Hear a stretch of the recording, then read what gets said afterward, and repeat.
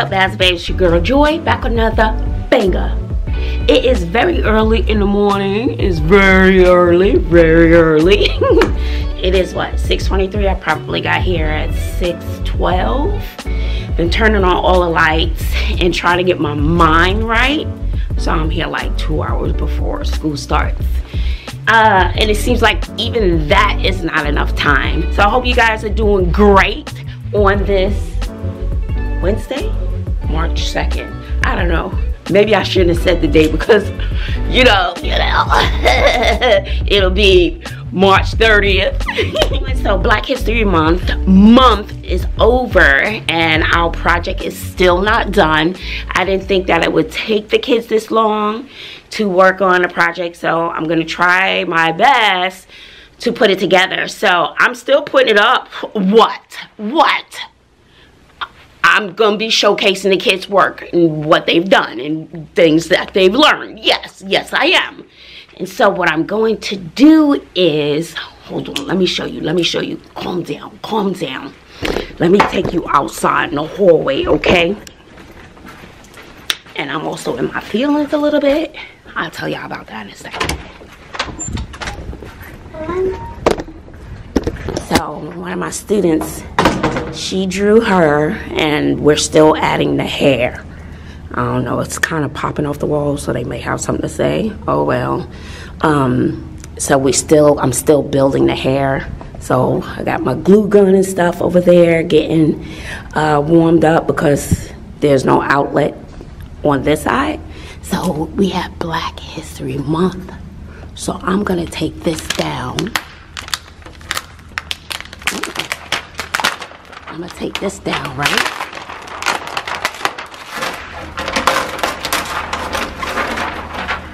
Baby, I'm about to do 365.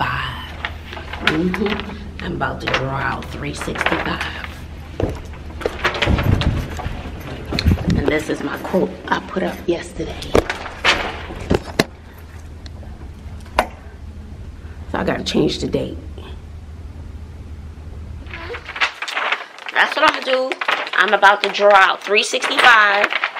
And when my first little class comes in here, I'm gonna have them color it in. So I usually, you know, sketch it out, do the black, and I have the students color. And I put 365. So, yes. So, hope that's not a problem. Because I still want to showcase the students' work. So, you know, we had off a whole week in February. So, the timing was just awful. Maybe I should have planned a little better. So, my bad. But still. Anyway, I mean, they grade teachers too. You know, we get graded on, you know, whatever. But the one thing I don't like is that they'll come in the middle of your lesson or the end of your lesson. Or they'll come in at the beginning and only stay 15 minutes. And they're going to judge you on that little chunk. And so if you get a not so favorable review, they be like, but you ain't see what I did before. Or you didn't see what I did after. I think that's kind of hard on teachers, especially when you know what you do give out, or when they compare you to another teacher, which happened to me. I'm not that teacher. And on that particular day, the class was quiet. It didn't mean they didn't understand or get the lesson. It just wasn't, you know, a hyped up lesson maybe like the other teacher was. You know, maybe the other teacher has a different gift. My gift is different. The other teacher and I are like night and day. Literally night and day. But my data and my test scores proves that my students got the lesson. There were 3 kids who were not successful. One kid, she was right there, she had 68 and she was upset. And the 2 who didn't do well, those are the 2 I expected wouldn't do well. But everybody else, 100s, 80s, nothing lower than an 80. You know, besides those 3, nothing lower than an 80. So my data shows that majority of the class got it. Majority of all my students got it. But that day you came in, you know, kids were reading and I was doing little small groups. But nobody saw that though. Nobody saw my small group that I was pulling. Because we said when you have the kids reading or whatever, then you should be conferring with your students. That's what I was doing. So it's like, what do you want? Every day, some days my lesson is boring. Some days my lesson is off the chain and it's exciting. Some days I'm really into it, and see, my class is more comedy. That's my class. A funny teacher. I'm not, you know, it has its moments. I had my moments, and that day I was trying to prepare them for the test. Come on, come on. These are the questions. Come on. So that's what it was. And I was calling on my quiet students, the ones who don't speak. So my strategy was different that day. And I'm going to just be honest. It was the worst review I've ever had. It was the worst review I've ever had. It was the worst review I've ever had in my teaching career. Ever. Ever, ever, ever, ever, ever. I'm kind of, you know, that kind of like, bruh, what? What? Every class is not exciting. And me, I tell you right now, I'm not doing dog and pony show for nobody. Nobody. I am who I am. And that's why more than half the school want to be in my class. In my class. In my class. In my class. And so my thing is about building those relationships and stuff like that with the students. It's about the lesson, but I think that the relationships you build with the students also matter, because half the time they're not going to remember this stuff, most of this stuff, but they're going to remember how that teacher made them feel. You know, that lasts forever, just like someone who's bullied for years and years. 20, 30 years later, next thing you know, you see them on some type of talk show and they talking about, you know, how they felt throughout high school and middle school, how people treated them. They remember that. Or they'll remember that teacher who took the time and who did this. They don't remember, oh, well, the coordinating conjunction of the subjective verb and the blah, blah, blah, blah, blah, and the compound complex and the... They ain't gonna remember that. Because let me tell you, when I started teaching, I had to refresh my memory.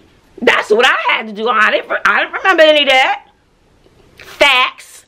But once you know I'm teaching it, yeah, it comes back. And for me, it sticks. And for the kids, I don't know. I just don't know. Ooh, Lord, it's like I never said anything. But anyway. I was just in my feelings. You know, I'm more of a reflective person. I think about it. And sometimes I like to write or type my response. Even if I'm arguing, I need to think it, because I'm not good with the comebacks. With the comebacks real, you know, quick. I'm not good at that. I'm like, you know, like after the meeting or after you have the discussion with somebody, be like, dang, I should have said that.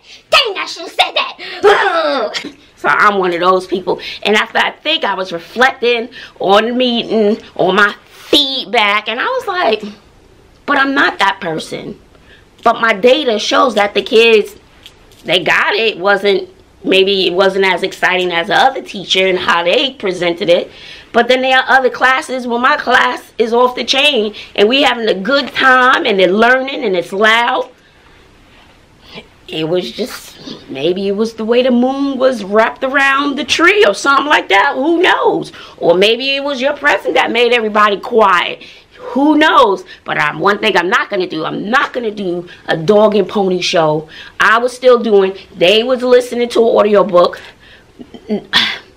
for the context, because I wanted to take the questions from their test and apply it to the story, and I didn't trust them to read that long story on their own. And what I was doing while they were listening to the story, because I done listened to it 59,000 times, I was meeting with other students about a writing piece. That's what I was doing. So it wasn't about stopping the story and, you know, no, that I wasn't doing that, because that wasn't what my lesson and my goal was about. My goal was to prepare them for the test. So I just wanted to go over the questions, but I want them to have some type of context to apply those questions to. But when they took their test, it was going to be a different story, but the same questions. So that was my goal. It wasn't really about the story and stopping and it wasn't.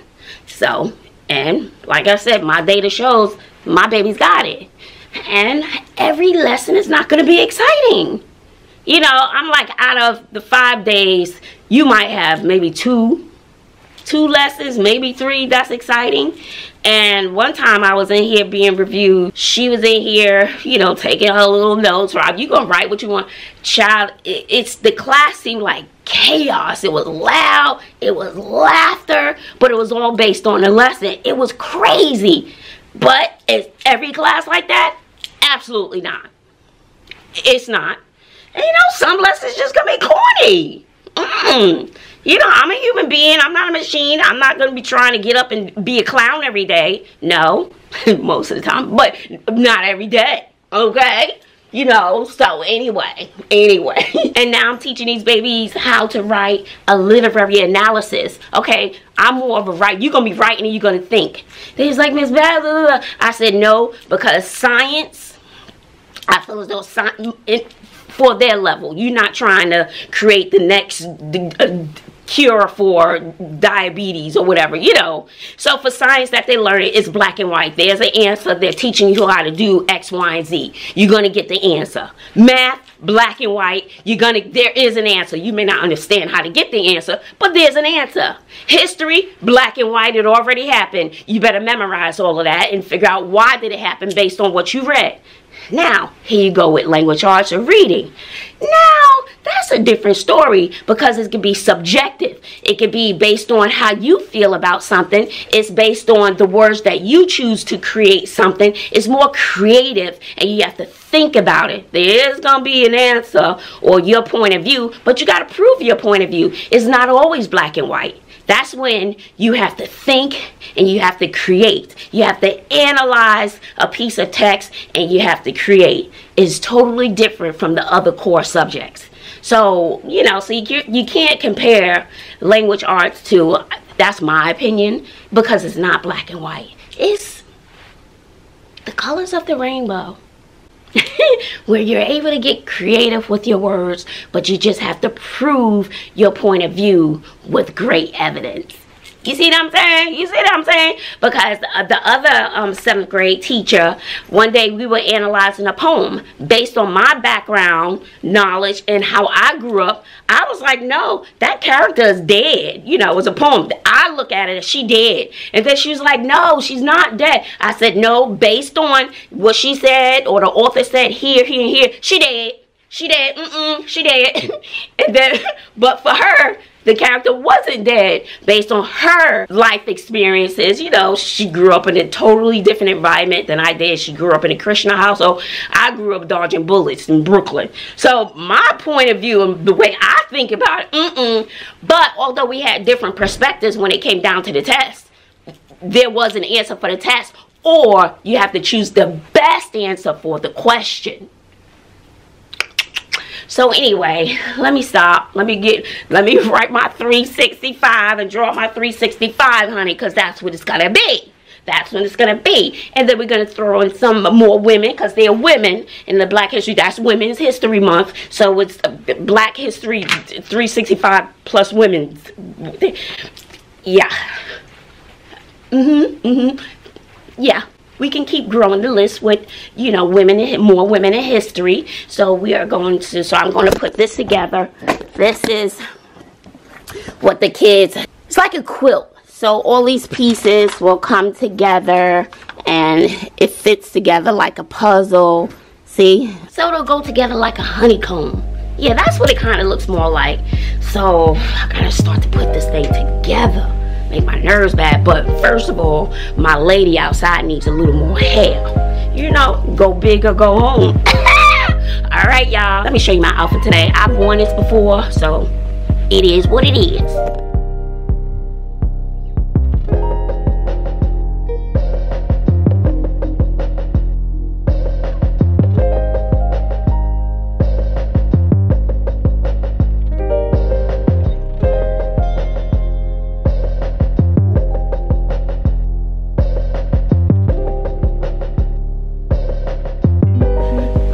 Inches, y'all. Y'all see that? Y'all see that? Y'all see that? Y'all see that? All right, y'all. Bye, y'all.